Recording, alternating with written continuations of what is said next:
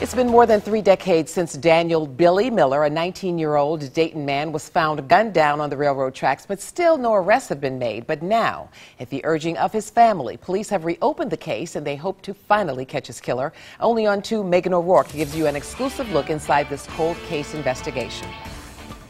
The saying, time heals all wounds, couldn't be farther from reality for those who knew and loved Billy Miller, and even for one woman who didn't.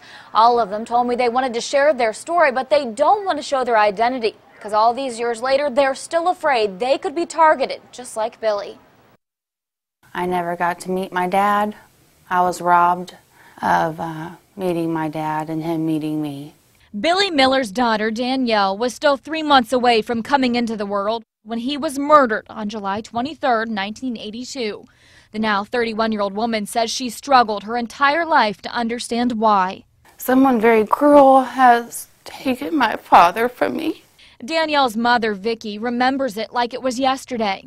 Dropped him off at his house. I guess it happened later on, a couple hours later.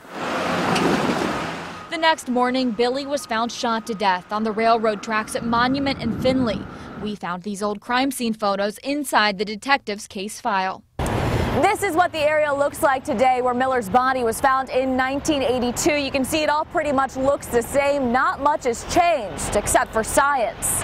Back then, obviously the only thing that we really did was fingerprints. We did a lot of blood comparison and stuff. DNA takes a blood comparison, and you can actually say increases your chances like 100% plus.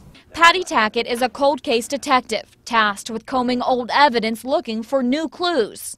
If we can solve a crime because of this, I think that's what we need to do.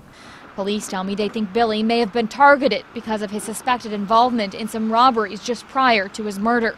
They interviewed so many people and basically got nowhere with that. And I think that I still believe that somebody knows.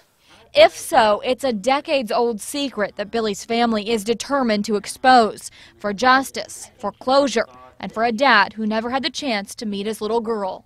I have a smile. I have everything about my dad. I have his personality. I have his good heart.